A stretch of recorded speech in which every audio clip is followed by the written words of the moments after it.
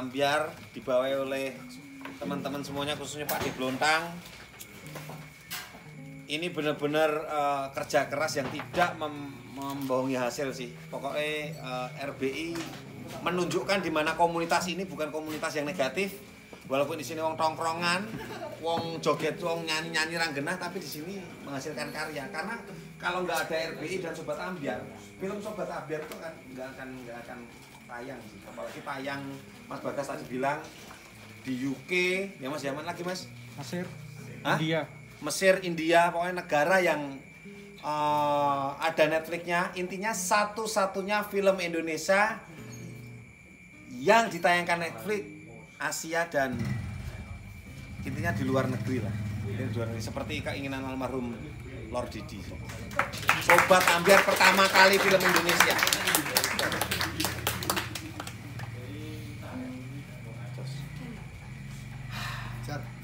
Apa? Lanjut no. Lanjutnya no apa nah? Lanjutnya ya. Tadi saya lihat juga ekspresi-ekspresinya, melihat Saras geting, melihat Jatmiko cowok sing pekok.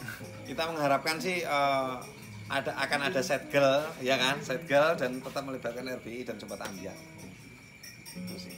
Dan RBI Sobat Ambyar karena ada filmnya ini lebih terpacu lagi dalam berkesenian, ibaratnya ada jaranan. Iya, tetap insya Allah mengeluarkan talenta gitu loh, ibaratnya. Pokoknya pun RBI Sobat Ambyar atau sebenarnya. Sebelumnya aku matur nuwun ke teman-teman yang sudah menyempatkan nonton, dan ini sebagian juga teman-teman RBI kan memang membantu. Artinya kalau misalkan sore itu tidak ada obrolan dengan Mas Blontang Pur, mungkin konsepnya tidak akan seperti yang ada sekarang gitu. Dan sore itu malam hari itu kalau aku nggak memutuskan untuk ke RBI ketemu langsung dengan Kobar, dengan sehat pasti ya mungkin nggak ngerti juga nasibnya kalau itu film ini gitu kan. Karena nyawa film ini sebenarnya ada di dalam hubungan kita, hubungan interaksi antara Sobat Ambyar, RBI, dan ada beberapa fans Mas Didi yang kita kumpulkan di forum group discussion itu. Ya, aku terima kasih banget atas dukungannya, dan mudah-mudahan ini memang film yang sudah sangat mewakili Mas Didi dan sangat mewakili Sobat Ambyar. Mudah-mudahan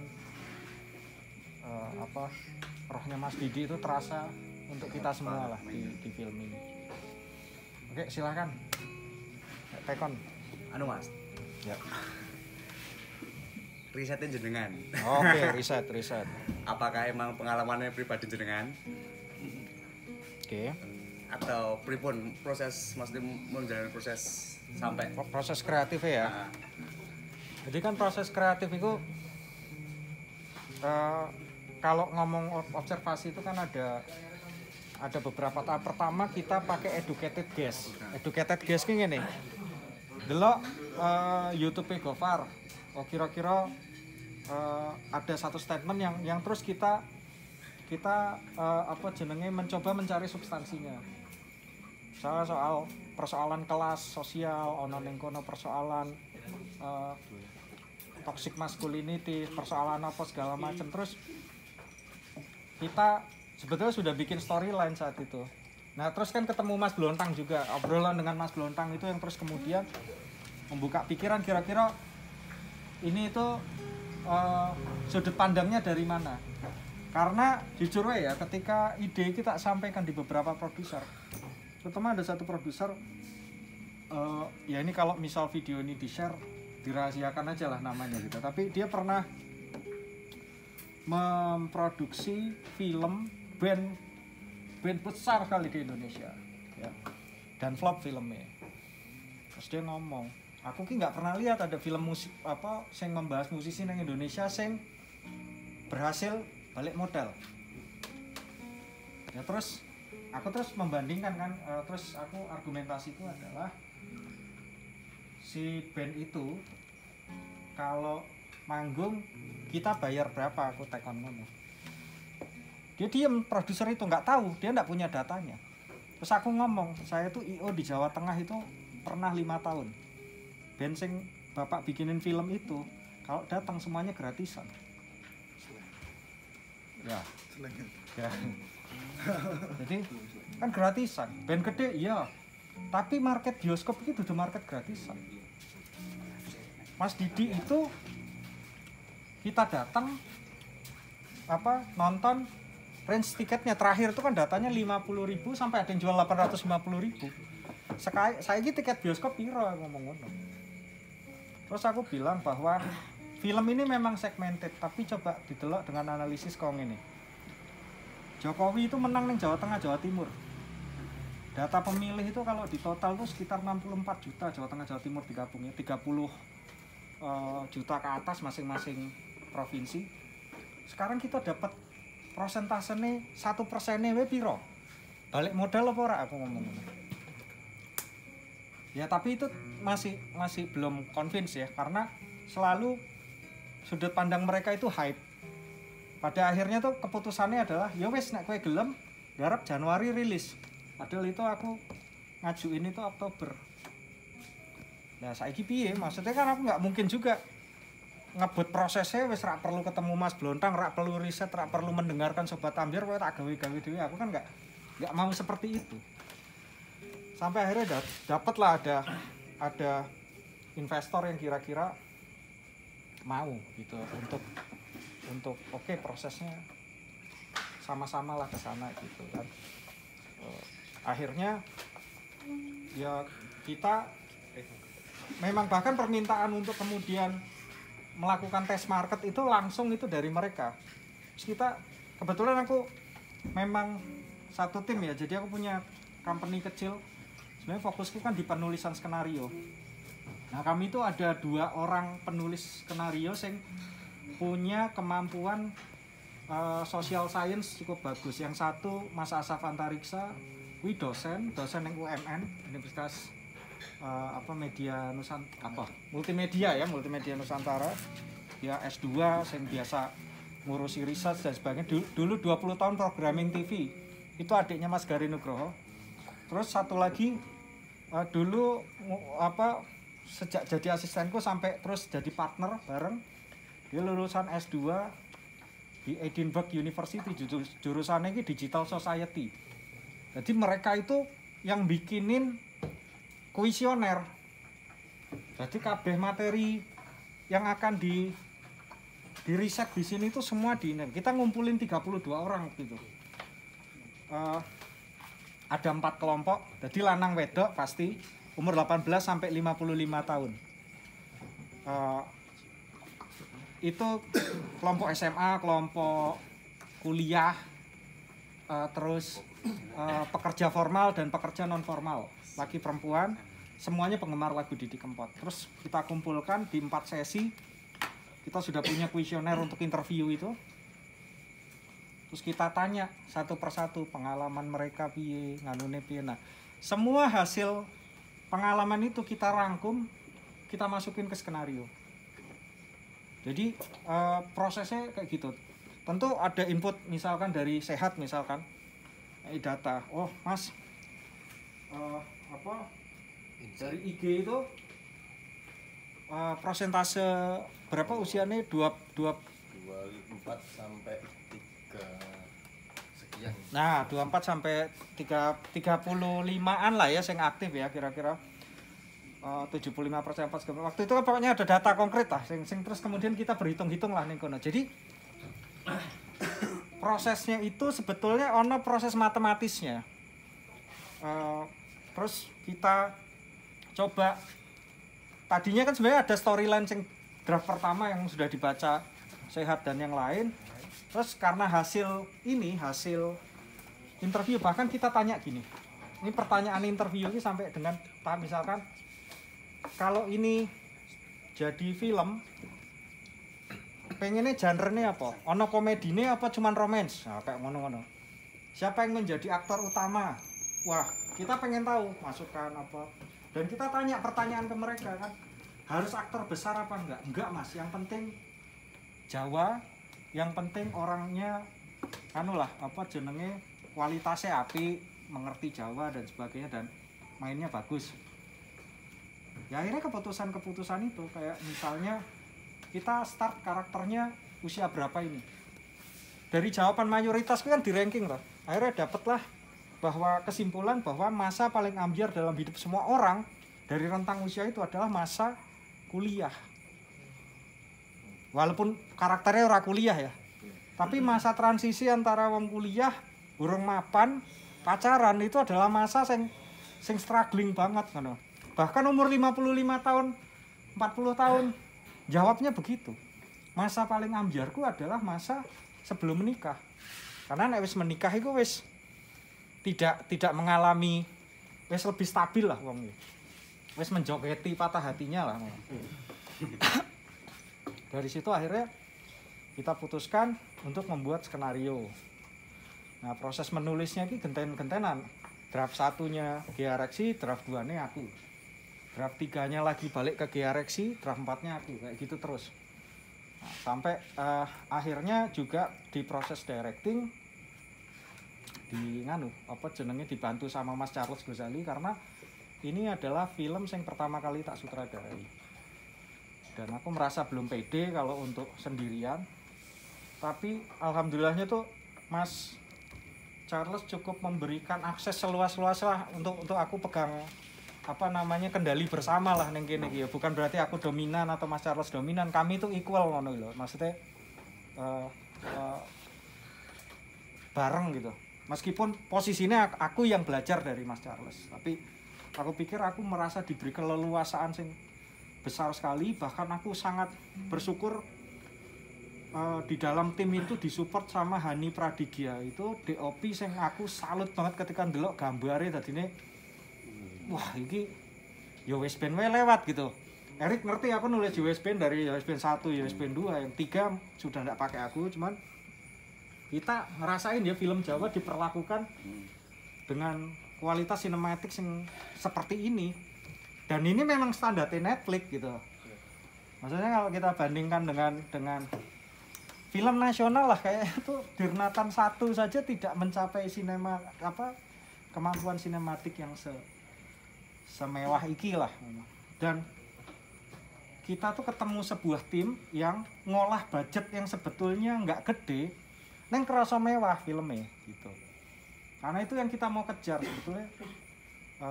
Jadi dari awal keputusan misalkan pertanyaannya itu banyak, keraguan itu banyak. Satu karena aku rembe jeneng, Charles juga belum terlalu naik reputasinya gitu kan. Nah terus belum lagi ketambahan masalah kita membawa aktor-aktor yang baru.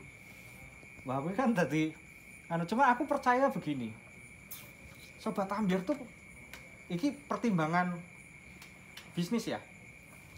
Iki kan angka marketnya gede, segmented iya, tapi segmented ya US Band itu mencapai titik tertinggi di US Band 2 itu 1 juta penonton, US Band 1 900.000 penonton.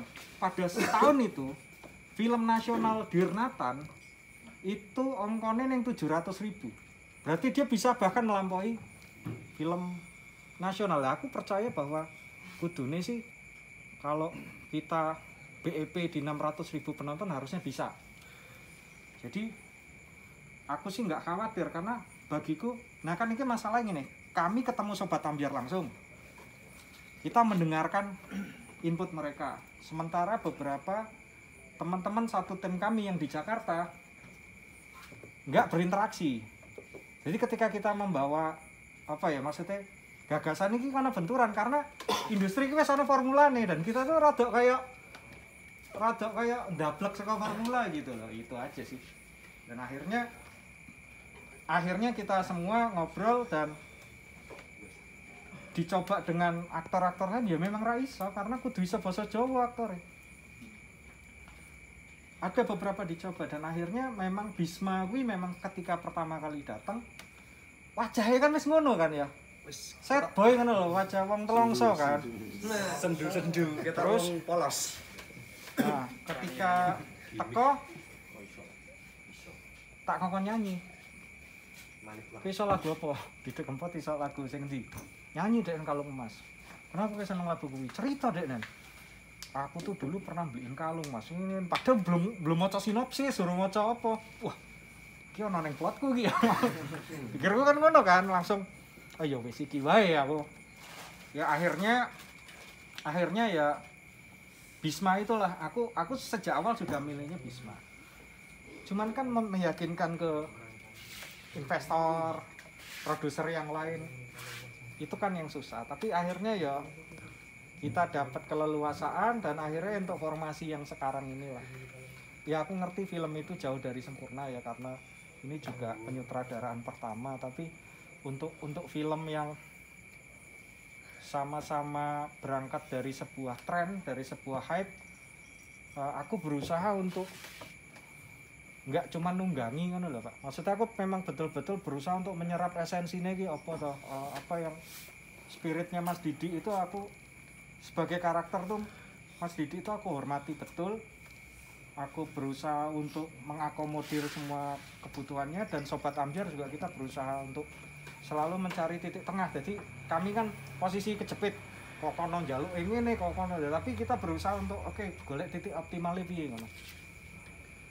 Ya akhirnya begitu. Jadi semua misalkan Saras kenapa karakternya kayak ngono? Karena dari semua orang yang kita riset kesimpulannya sama bahwa ketika mendengar lagunya Mas Didi, lagu Mas Didi itu kan lagu dari suara korban. Iya. Itu sudut pandang korban. Jadi dalam konteks kita sebagai karakter sing ono ning lagune Mas Didi, kita tidak sedang berhadapan dengan orang baik, itu kesimpulanku. Kita tidak sedang berhadapan dengan wanita yang normal dan perlu diberi simpati. Ora, iki pengkhianatan, iki dipindah, iki dizolimi, iki ditindas. Akhirnya ketika kita tanya kan, karena ada keraguan gini loh, iki kan wis judulnya sad boy story. Karakter perempuan dihadirkan antagonis. Iki wong wedok nek nonton, nesu apa ora? Kan diantagoniskan. Ternyata bahkan wong wedok itu kan enggak masalah. Yang membuat kami sama itu bukan gender, tapi perasaan tertindas. Oh ya wis. Sikat. Jadi tapi di saat yang sama kita sadar bahwa kita akan dikritik neng kono. Bahwa ada orang yang misalnya tidak pernah mendengarkan lagunya Mas Didi, tidak pernah terus kemudian ketika nonton filmnya ini Saras ini karakter yang apa jenenge? Aku kok nggak simpatik sama Saras sih. Memang orang tak kayak simpatik sih sebetulnya. Dan dibanding-bandingkan sama ini kalau yang di tweet saiki kan bandingnya kalau Arini. Ya Arini. Ya. Nah, Arini aku bisa paham alasan kenapa dia begitu. Nah, aku rak butuh memang membuat orang paham. Ini tuh sebenarnya ini loh. Iki anak lagu. Point of view-nya korban, ya kan? Nah, kita pengen mengcapture perasaan tertindas. Dan iki memang buat orang yang mengerti lagunya Mas Didi, kita tahu bahwa kita pernah ada dalam situasi kuwi kan. Ya akhirnya ketika ada kritik tentang Saras ki karakter sing nyebelin apa ya nggak masalah. Memang itu sudah celah yang sudah sejak awal resiko yang kita ambil. Karena bagaimanapun juga sebelum kita melayani penonton sing gede, sing mau tak layani adalah Sobat Ambyarnya dulu. Sing liyane iso nggathok bonus. Yang tujuanku aku tidak mau menyenangkan semua orang ya, bagiku titik pijaknya ya perasaan terzolimi dan tertindas kuwi mau. Akhirnya kan kalau kita tidak merasa tertindas itu kan kita tidak berkumpul bersama ngono lho maksudnya. Nah, dalam sudut pandang lagu kuwi ya kan cetha. Apa salah awak kuwi iki? Apa terus sing mbok adepi wong apik kan ya ora? Apa karena kesalahpahaman kan ora? Memang kuwi wong jahat ngono kan ngono. Ya bukan misunderstanding, iki memang crime kuwi. Iki memang kejahatan cinta ngono lho, kira-kira ngono. Dan memang adakah dalam realita itu wong kaya ya ono bahwa jumlahnya banyak apa ora, umum apa ora? Nah, kuwi sing perlu bisa diperdebatkan tergantung wong radar pengalamannya beda-beda masing-masing orang.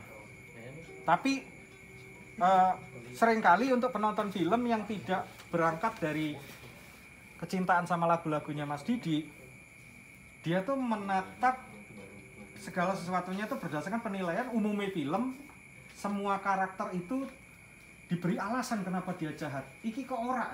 Nek aku ki mengambil bahwa wong tertindas di dalam urusan cinta, nek neng lagune Mas Didi bahkan gak perlu ngerti alasanmu apa. Intinya putus. Intinya aku ditinggal. Intinya kuwi tok. Itulah kenapa kayak bagi beberapa orang kok gampang ke. Ya sebetulnya keputusan yang diasumsikan gampang ke itu sudah dipertimbangkan karena kita membela lagunya.